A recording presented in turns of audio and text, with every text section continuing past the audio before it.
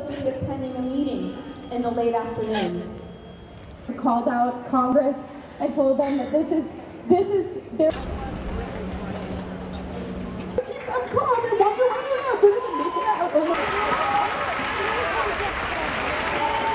I'm here for my grandkids, I'm here for my students in my school, and I'm here because we have to stop the sales of these automatic weapons that serve no purpose in our civilized society. We have to start somewhere, and I think sensible controls and sensible legislation to protect our families, to protect our kids, to be free to walk around without fear is a good place to start. We can tell this isn't about just sending thoughts and prayers anymore as much as those. This gun issue, these are reasonable. Will occur at a park or a mall or a beach